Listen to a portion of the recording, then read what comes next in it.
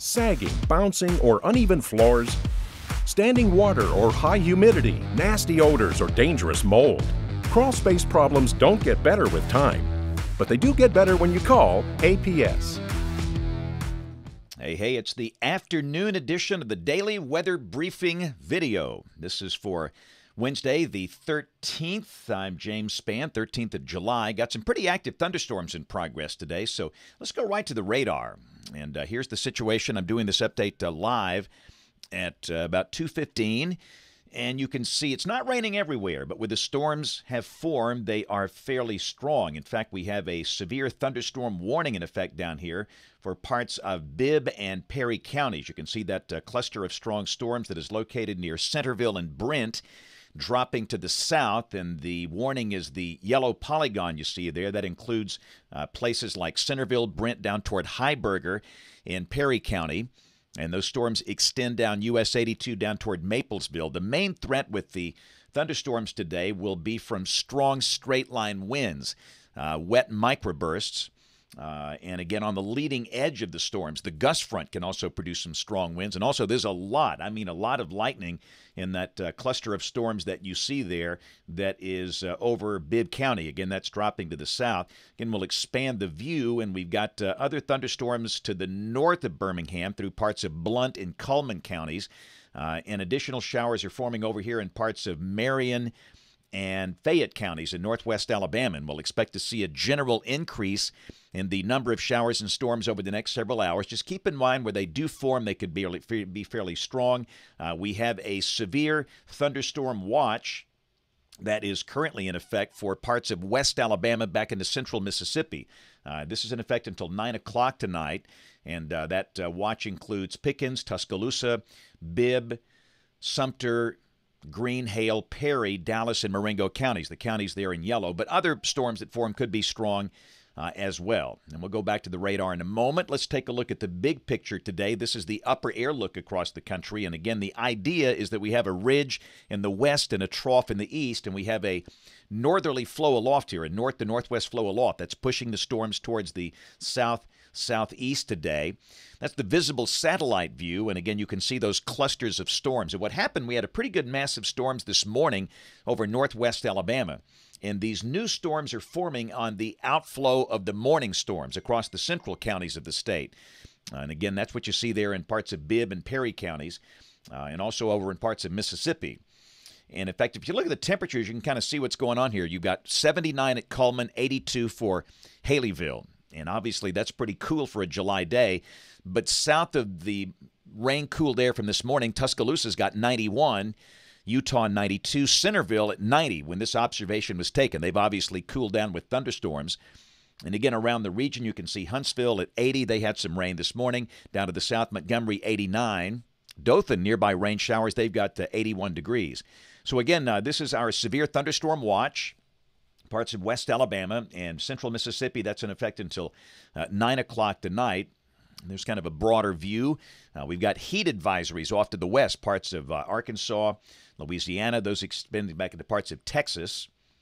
Here's the severe weather outlook for the rest of today and tonight. And of course, we've got a risk down here. The higher probabilities are in that slight risk area, the yellow you see through central Mississippi and parts of west Alabama. That's basically where the severe thunderstorm watch has been issued. That's a level 2 out of 5.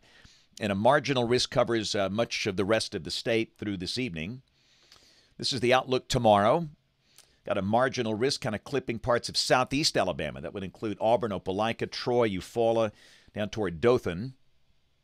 And then on day 3, which is Friday, no organized severe storms. Quite frankly, a pretty good chunk of Alabama will likely be dry on Friday. So this is the rain for the next 7 days. And again, most of Alabama, average amounts. The key here is average. This is not necessarily for everybody, but about 1/2 inch for the Tennessee Valley, 1 to 2 inches for the rest of the state. And the Hurricane Center, on their latest update, they have dropped that 10% chance for the Gulf Coast. It's just not happening. There's a weak trough near the Gulf Coast that's going to stay inland. Tropical storm formation not expected for the next 2 days and not expected over the next 5 days. The Atlantic Basin now very quiet. So model fans, let's quickly go through modeling. And again, we'll check the radar before we go here in a minute. But this is tomorrow, the GFS, the 12Z run, valid tomorrow at 4. And again, the core of the really, really hot weather is off to the west.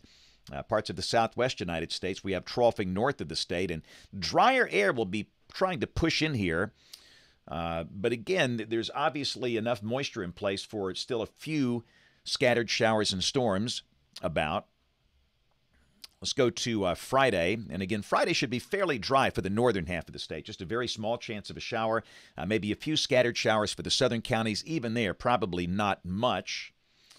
And then for the weekend, looks kind of standard summer weather. This is Saturday and this is Sunday. Partly sunny. Highs over the weekend, 88 to 92. And there could be a few scattered storms about, but certainly a decent chunk of the weekend will be dry. And then early next week, evidence moisture levels will be increasing a bit. This is Monday and this is Tuesday. We'll have scattered showers and storms about, a mix of sun and clouds, and highs probably upper 80s both days. Still no sign of any excessive heat here for a while. And this is a week from today, Wednesday, the 20th of July. Again, the main heat ridge off to the west. And again, standard summer weather. Partly sunny, scattered afternoon and evening storms. We'll go out 10 days. This is Saturday, the 23rd of July. Ridging here across the deep south. And again, that looks pretty quiet. Check the rain for Birmingham coming off the GFS ensemble. The mean between 2.5 and 3 inches between now and the end of July.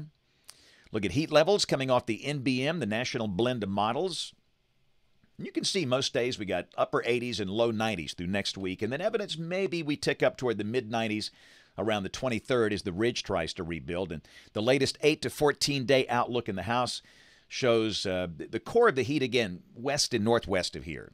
Temperatures may be a little above average out there. This is for the period July 20th through the 26th. So again, let's go back to the radar.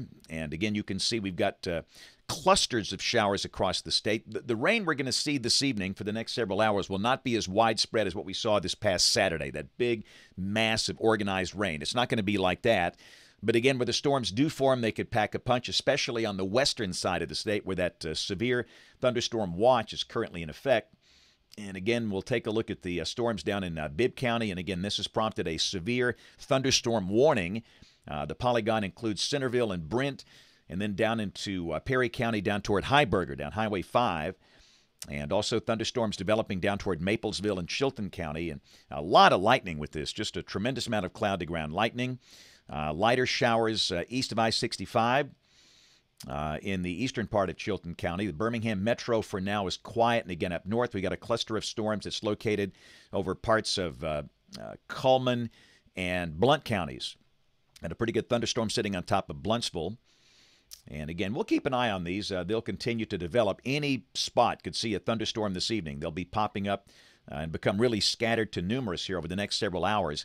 And most of them should die down once the sun goes down later this evening. And again, tomorrow it won't be as active. The better chance of the heavier storms will likely be down across the southern half of the state. But we'll be watching things throughout the course of the afternoon.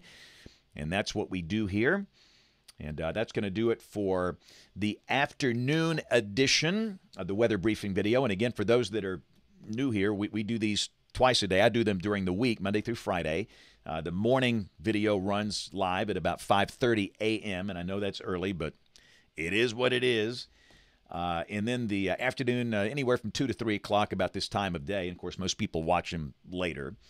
And other times as needed. So that's it. If you can catch the notes over on the blog, that's alabamawx.com. And we'll be on TV over in Studio A across the way here, ABC 3340 News at 4, 5, 6, and 10 o'clock. So thanks for watching. Have a great evening, and God bless. Sinking driveway? Call Alabama Professional Services. Settling patio? Call APS. Uneven pool deck? Call APS. Collapsing stoop? Call APS. Cracking sidewalk? That's right, call APS. It's a fact. Concrete problems don't get better with time, but they do get better when you call APS. Call Alabama Professional Services today.